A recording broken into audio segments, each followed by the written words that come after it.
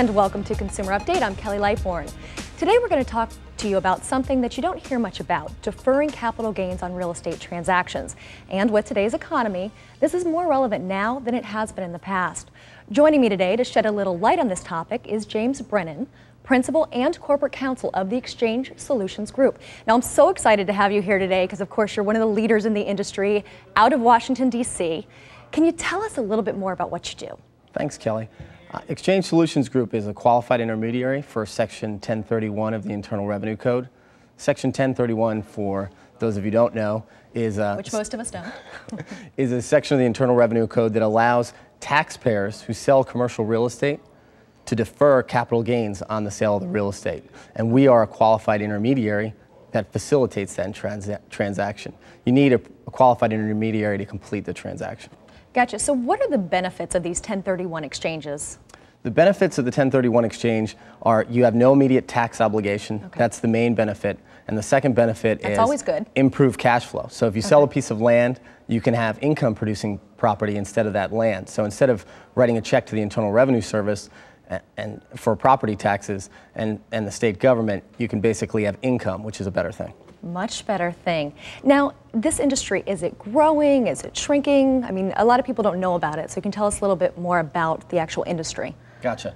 As far as the overall industry, you have to have gain to defer capital gains. So most people nowadays in real estate, a lot of people don't have the gain. So if you bought a property for $500,000 and you sell it for $300,000, this doesn't apply to you. So you have to have people who actually have gain. So it is growing in the sense that there are a lot of baby boomers aging that have held real estate for a long period of time who still have gain on their properties when they sell, but the overall industry is shrinking. The number of qualified intermediaries went from 330 in 2005 to 140 this year. Really? I didn't know it was that drastic, but I guess the economy is basically affecting everyone.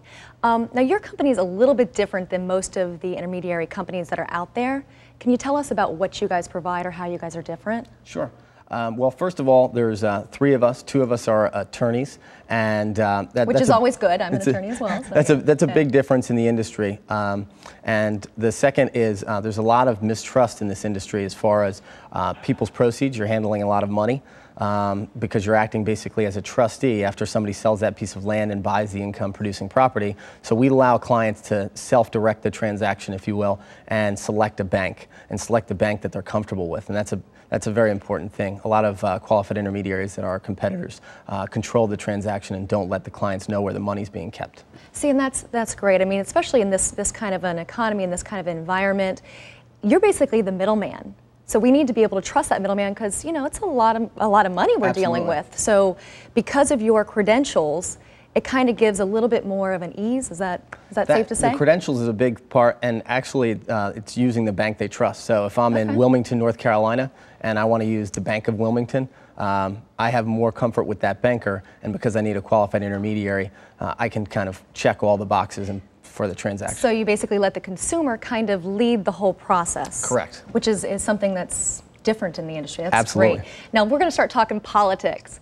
Capitol Hill, have you seen any changes or anything that's impacted what you do?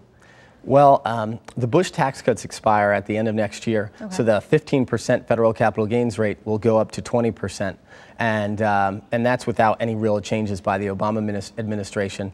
As far as overall revenue-generating procedures for the Internal Revenue Service and the Obama administration, there's really nothing slated that will impact this. Overall, if they do raise capital gains taxes, it will increase the number of 1031s because this is a provision where people are avoiding paying taxes and deferring paying taxes. So the number of transactions kind of correlates with capital gains as it goes up. So there could be a pretty drastic impact. Wow. Yeah. Now, foreclosures, because we're in Florida and obviously that's a big issue. What kind of tax impact can you see on foreclosures? I know short sales have become very popular in the past few years. Foreclosures is a big issue. I actually just did a seminar with the Resnick companies and the Calcane companies in Washington, D.C., focusing on deferring capital gains taxes on a foreclosure, and it's mostly commercial real estate transactions. Right. So if you have a non-recourse mortgage and you actually give the keys back to the bank in a foreclosure, you trigger a capital gain. So not only do you give the property back and lose the property, but you have a tax bill to pay. So we use 1031s to defer paying that tax when you get foreclosed upon. Yeah, because you would think once you're foreclosed, you know, you don't want to pour salt in the wounds, Exactly. but it sounds like you kind It's a of, if you double don't, whammy. yeah, if you don't plan ahead, then you could really get hurt. Absolutely. So there's a good planning opportunity there. Wow. Okay, great. Now, what plans do you have for your company in the future? Obviously, with the changing environment, how is ES Group keeping up with that? Well, as the overall industry is shrinking, one thing I said earlier was the number of intermediaries went from 330 down to 120.